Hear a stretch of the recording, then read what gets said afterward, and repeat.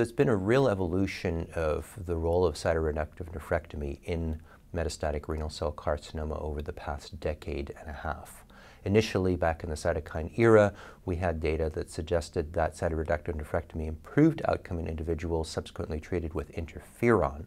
But most recently, we have several studies that have come out that suggest that, at least in the context of anti-angiogenic therapy treated patients, that cytoreductive nephrectomy does not actually improve outcome, and there might be even a trend towards worse outcome. And so for that reason, at this point in time, we're certainly less enthusiastic about advocating cytoreductive nephrectomy as an upfront strategy for individuals with metastatic renal cell carcinoma.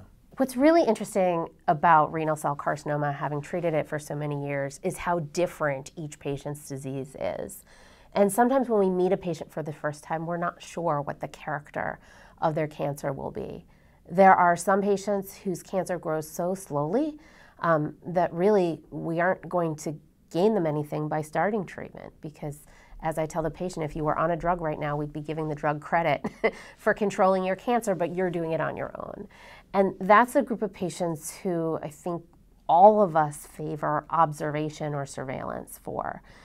We know they have cancer, we can see it on the scan, it's so small, they're not going to get a symptom from it, they don't have any symptoms from it, and scan to scan, there's no growth or minimal growth.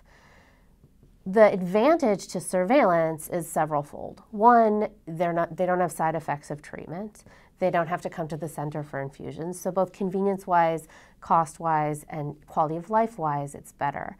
But as I tell my surveillance patients also, the longer we can wait before we treat you, the more time it gives us as a research community to invent something better and to get something better for them. And so that when it is time for treatment, I hope that we'll have something even better then than we have now. And that really resonates with patients. It's hard, I think, to think you have cancer and you're not treating it. People want to do something, and we hear that a lot.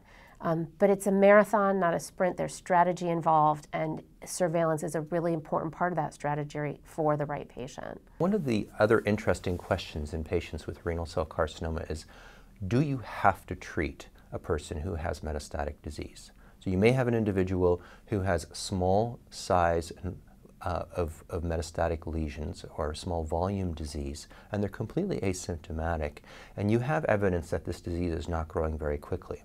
There are some phase 2 studies that have been done showing that it's okay to wait before initiating systemic therapy in these patients, and it doesn't, at least compared to historic controls, seem to really decrease their survival or their outcomes.